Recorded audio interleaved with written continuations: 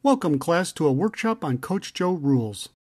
In this lesson, we will review Coach Joe rule number 15, which states, avoid long if statements.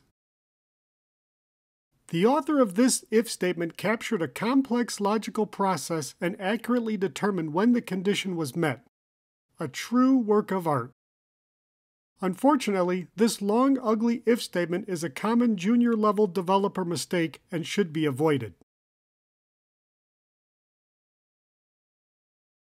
You will write many if statements in your career. Everyone knows the purpose is to redirect a code execution based on the result of a decision. As an added benefit, your goal should be to make the statement easy to read, easy to fix, and require very little time to understand.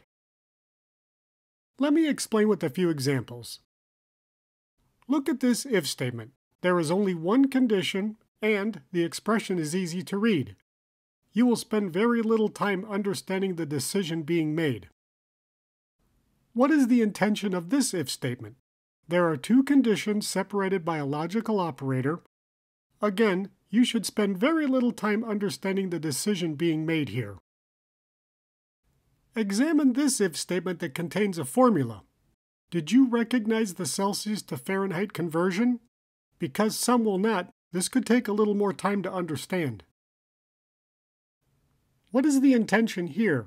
This if statement contains one condition with a complex formula. Without a financial background, it may take a fair amount of time to understand the purpose. Examine this final if statement. What is going on here? This statement has many conditions, is poorly formatted, and difficult to read. Unless you have prior knowledge of this long and complicated if statement, you will spend a fair amount of time trying to understand the decision being made here.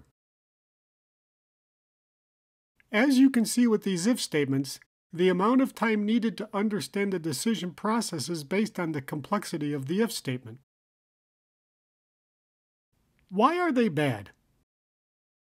When you encounter a long if statement written by another developer, you're forced to stop, inspect the code, and spend time trying to figure out the decision process. Instead, this statement should be easy to understand by any developer, not just the author. Ideally, the knowledge of the decision process should be captured in the code and shared with future developers. When a long if statement needs to be improved, consider abstraction. This complex if statement should be converted into a well-named method call and abstract away the details. Notice how can open magic door is easier to read and quickly reveals the intention of the decision. This helps developers quickly decide to move to the next line of code or investigate the details further. Inside this method, you can continue to abstract away the details. Take a smaller portion of the overall decision and make it a well-named variable or method. This helps document the process for future developers. After abstracting away all the conditions, notice the improved if statement.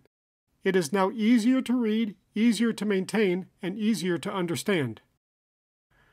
I challenge you to avoid long if statements with well-named method calls and abstract away the details while documenting the process with other well-named variables and methods.